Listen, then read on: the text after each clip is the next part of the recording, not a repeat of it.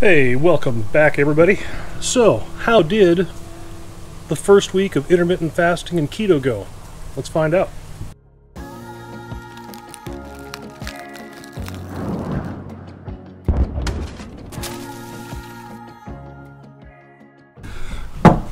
I just got back from a bike ride, so that was nice. I didn't actually plan on working out today, but it was a semi-warm morning.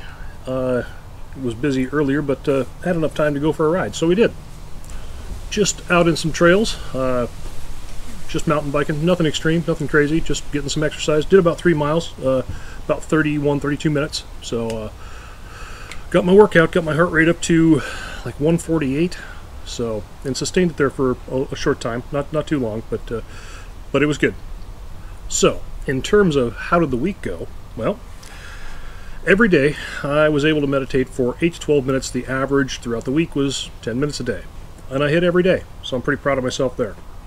When it comes to keto, I've been 100% keto, you know, good vegetables, low starch vegetables, doing some salmon, some crispy skin salmon. Never made that before. That was better than I thought it would be. Kimchi, roasted up some, or actually not roasted, but just sauteed up some radishes in the frying pan. Topped them with a little homemade mayo. That was a really good, that was a lunch. That was a really good lunch. Dinners have been like country pork ribs with a salad. We did a taco salad one night. Another day I did mug bread with an egg and some bacon, a little homemade mayo on that. I make my own homemade mayo every week now, so I can control what oils are in there, and I can make, you know, I can make it taste the way I want. So that's a bonus too. I got a video on how I make this. I'll link it below. So when it comes to intermittent fasting, I was going, well, last Sunday I did like a 13.5-hour fast. That was just day one, just kind of stepping into it, easing into it a little bit.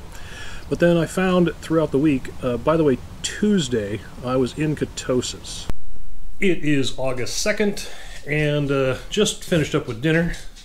Got it all put away in the fridge over there. And I checked my ketone levels, and I am officially in ketosis. So Sunday, Monday, today's Tuesday. I started this thing on Sunday, and on Tuesday afternoon, it is just about 6 o'clock in the evening. And yep, in ketosis, so it's awesome. So that made me happy. From Sunday to Tuesday, I was just tipping into ketosis, so that was good. The rest of the week was actually really easy, though. I wasn't getting hungry like I thought I would, so going 16, 18, 19, even 20 hours wasn't that hard. And every day fluctuated a little bit, but most of them were around 18. I've got some stats here for you.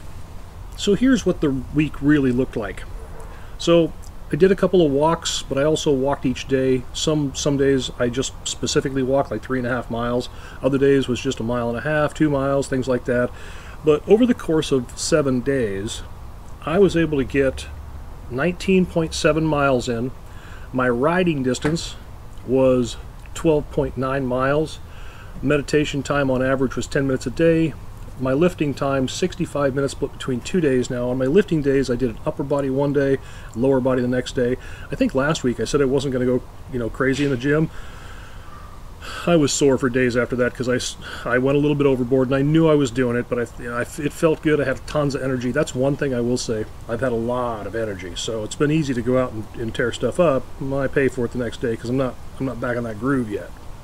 So if I look at my fasting throughout the week, each day, if I just take the average, I'm sitting at 17.75 hours per day of fasting, which is great. Cheat meals, not a single one. One thing that is interesting is my sleep has been a pretty solid 7.5 hours, and it's been very uninterrupted, which has been really nice.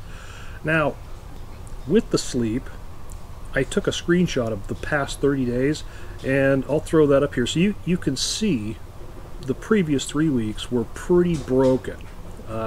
Sleep was just kind of all over the place, but now the past week has been pretty solid. I wake up feeling more rested. Doing pretty good.